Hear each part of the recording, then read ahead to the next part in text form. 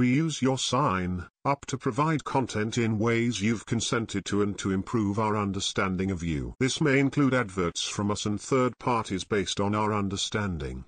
You can unsubscribe at any time. More info: Manchester United are pulling out all the stops to ensure they get the signing of Bayern Munich midfielder Marcel Sabitzer over the line before the January transfer deadline.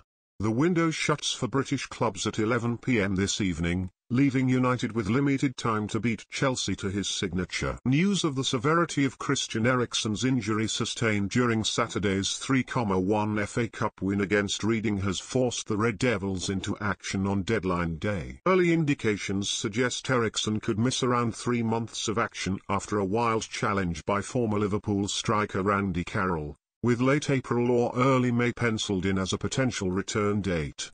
United weren't expecting to be busy at the end of the winter window after recruiting Jack Butland and Wout Weghorst on loan deals. But reports emerging this afternoon claim the Old Trafford Giants are in talks with Bayern Munich over the loan signing of Sabitzer.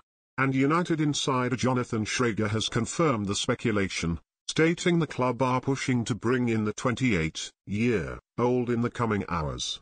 He went one further, revealing Ten Hag has been in contact with Sabitzer, who is elsewhere said to be excited about the prospect of regular minutes in the Premier League. The transfer window in Germany closes at 5 p.m., but as it's an outgoing deal, Bayern will be able to sanction his exit before the British deadline. Julian Nagelsmann is seemingly willing to offload Sabitzer after handing him just 7 Bundesliga starts this season, preferring Joshua Kimmich and Leon Goretzka in midfield. United also inquired about Ryan Gravenberch, who has joined Sabitzer as a part player in his first season in Bavaria, but Bayern wanted to keep him at the club.